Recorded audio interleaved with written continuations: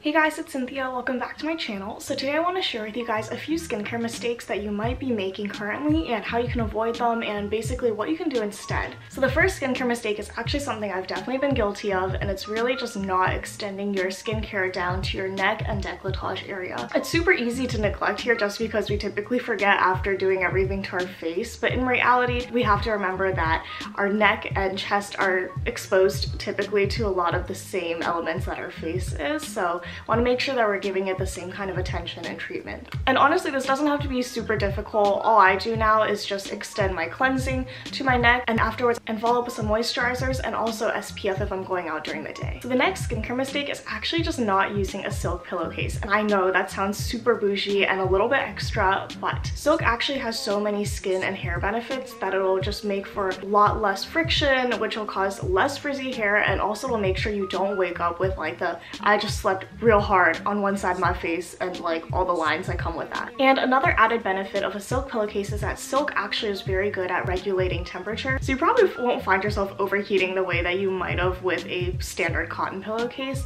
And also, like I said, it's really good for your hair, and I've found that ever since I switched over to silk pillowcases, my hair is no longer as frizzy as it used to be, even though I know my hair still be looking kind of frizzy sometimes.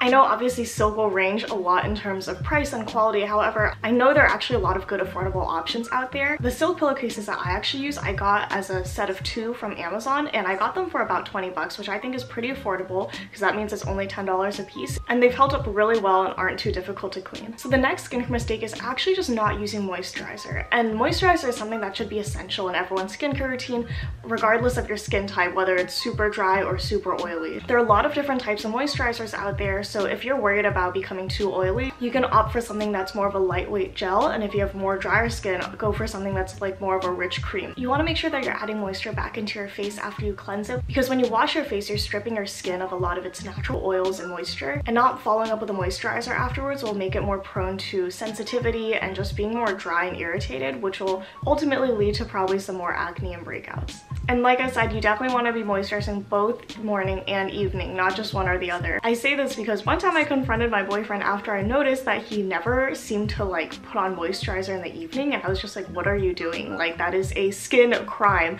And he was saying like, oh, but my moisturizer says daily facial moisturizer, and I'm just like, oh my gosh. So he really thought you only just put it on in the morning. So don't be like him, okay? Just put it on both morning and evening and your skin will thank you. So the fourth skincare mistake is really just not practicing good hygiene, and with that I mean just not washing your pillowcases, your makeup sponges and brushes, your phone and face towels, basically anything that'll make contact with your face frequently. As you can imagine, those surfaces can definitely pick up and harbor bacteria really easily, and you don't want those touching your face because that can definitely lead into potentially more acne or breakouts. For my makeup sponges, I try and wash them right after I use it, or at least once a week, and that goes for my brushes as well. And as for pillowcases, I also try and switch that out each week. And as for my phone, I try and wipe that down as frequently as I can, just because your phone is really what's with you pretty much all the time. Or at least it is for me. So you want to make sure that it'll be as clean as it can get. And finally, this last one might seem like a no-brainer, but it's really just not using SPF in your skincare routine. Sunscreen shouldn't be limited to only when it's summer or when it's like obviously sunny outside, or if you're going to the beach, because the UV rays are present constantly. And you just want to make sure that you're doing your job with protecting your skin, because they by far do the most damage. If you're not really sure about what sunscreen to use, I made an entire video dedicated to my top sunscreen recommendations that I'll be linking down in the description box that you can check out. But yeah, wearing sunscreen is probably the best thing that you can do for your skin, so you want to make sure that you're definitely including it into your routine. Alright guys, so those are the 5 skincare mistakes that I really hope that now we can all avoid. I hope it was helpful and that you're able to learn something from it, and let me know down in the comments below which skincare mistake that you're guilty of. Give this video a thumbs up if you enjoyed it, and if you're not subscribed already, I'd really appreciate it if you hit that subscribe button so you can see more videos like this. Alright, thanks so much for watching, and I'll see you guys next time. Bye!